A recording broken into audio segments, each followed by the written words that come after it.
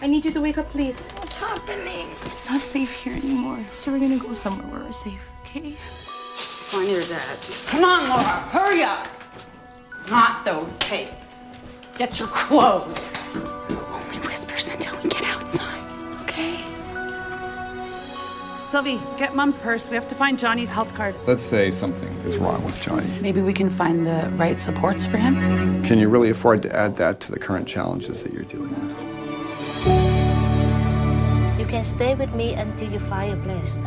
I would want to live in this house because it's big. Get my own room. Okay, well, when we figure out which classroom she'll be in, I'll give you a call. We do have the Ontario Reads Literacy Center. It's just down the hall there.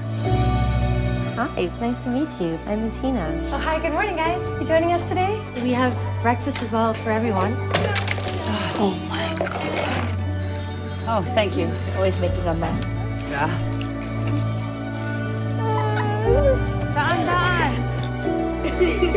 Guys, let's feed this fat pig. Yeah! Leave him alone! Settle down. Did you have a friend on the bus? Sophie. Sophie, she's your good friend. What are you drawing? A ducky.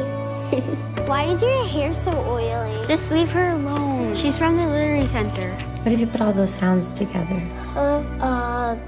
Hug. There's a box of food still. I don't want your food box, and I don't want you touching my kid. Community members are always in need, but for the sake of your own self-care, you need to keep personal lives out of the picture. Okay, no. Don't touch him. It's okay, Marie. You're doing a great job. We can take the first step together. Do you love your eyes?